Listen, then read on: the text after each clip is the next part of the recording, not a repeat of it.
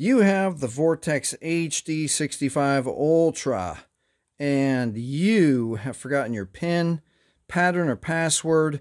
No matter what you do, you can't remember it, and you didn't even write it down. So what do? So we've got the good news is that we can reset the phone, reset the screen lock, and use the phone again. The bad news is we have to power down the phone, and we have to factory reset it. So let's power the phone off. Factory reset is as easy as holding volume up and power at the same time. Press volume up first, then power. We're waiting for the tiny menu in the middle of the screen right there. Now with only volume up, we want that arrow to point to recovery mode. Now we're going to press OK. Oops, no, excuse me. Now we're going to press volume down for OK. See how power didn't work there.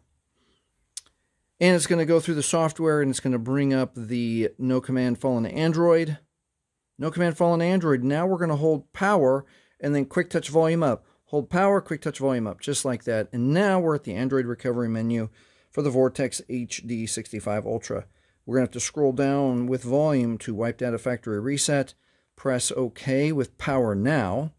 And now we'll have to confirm wipe all user data. This cannot be undone. With volume, select factory data reset, and then press OK with power.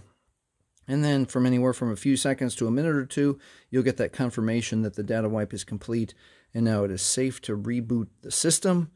And now keep in mind, if you've set up your Vortex HD65 Ultra with your Google or Gmail account, you will now 100% need to enter your Gmail or Google account, especially if you've turned on the Find My Device or Find My Phone security inside the Vortex HD62.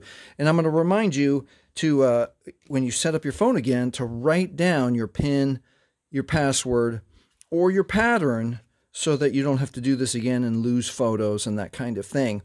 Hey, if you want to learn how to speed up your Vortex HD65 Ultra just a little bit quicker, have it run a little bit quicker, watch this video next.